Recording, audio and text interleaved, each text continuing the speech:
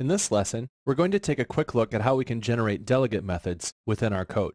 So let's take a look at password collection, and let's once again make sure that the code is collapsed so that we don't have too much code showing and it's very easy to see what we're doing. So once we have password collection open, let's note that we have a private hash map within our password collection.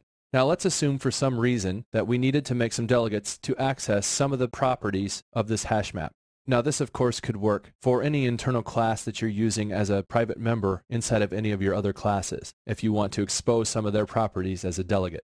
So what you can do is access the class that you're wanting to generate the delegate methods on and go ahead into the source menu and select Generate Delegate Methods. Now this code will be smart enough to realize that there's a hash map inside of my current class which has its own methods. And it'll say, well, what methods would you like to create delegates on the hash map for? For example, we may want to generate for get, or we may want the key set, or we may want the size, so that we can easily see some of the different properties within the hash map without having to build our own code to do that.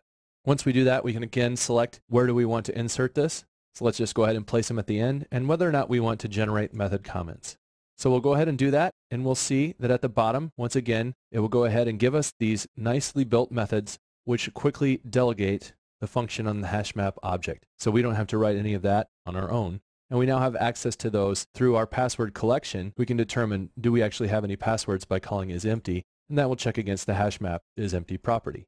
That wraps up our quick look at generating delegate methods within our classes.